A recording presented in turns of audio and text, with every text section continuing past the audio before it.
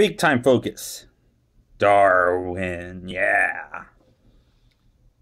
This is obviously a Darwin. Made in focus, damn you. Sheffield, England. Home of the mighty Wade and Butcher. This is Darwin.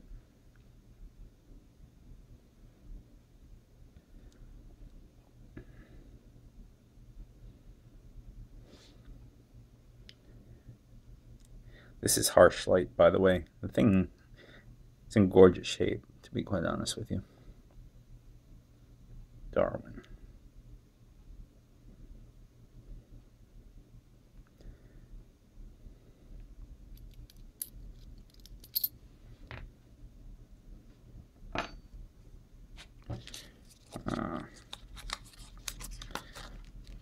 Slumming here by putting an Astra in this thing. I really don't like Astras that much. Astra. Ah, don't cut me. It's weird not having a center post.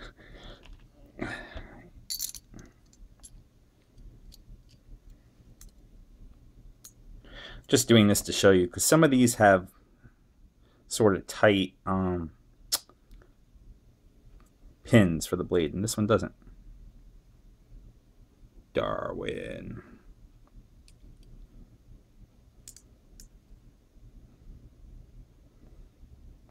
There's a blade gap on a Darwin, by the way, if I can pick it up.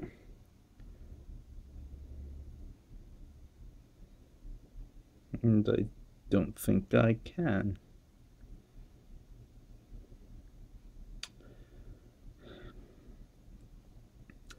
Anyway, you get the idea.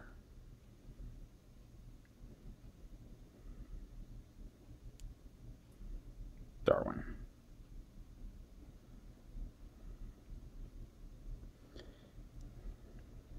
Beautiful razor. Stainless steel. A handle with style, unlike those boring bulldog handles they put on everything these days. A handle with grip. That isn't a bulldog handle. And I would say a shaving head that's pretty much completely unique. I think it was honestly designed to kind of mimic the feel of a straight razor in terms of how the cap was shaped, but we'll never know because there's nobody who designed this around, so.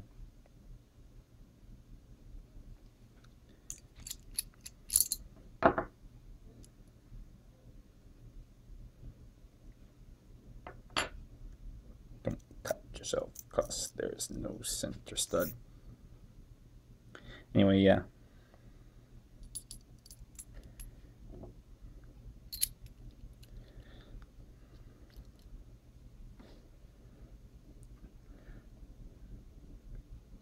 I am better than other double-edged razors, even the toggle.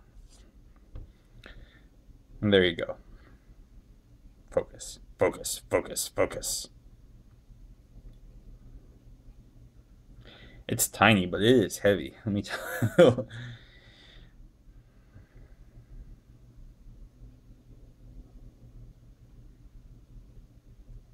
Build quality from a bygone era.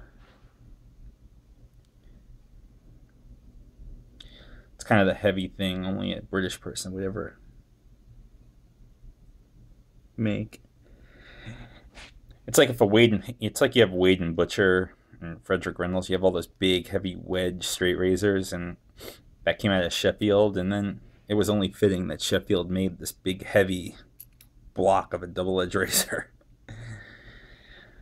So, yeah, beautiful razor. Beautiful, beautiful.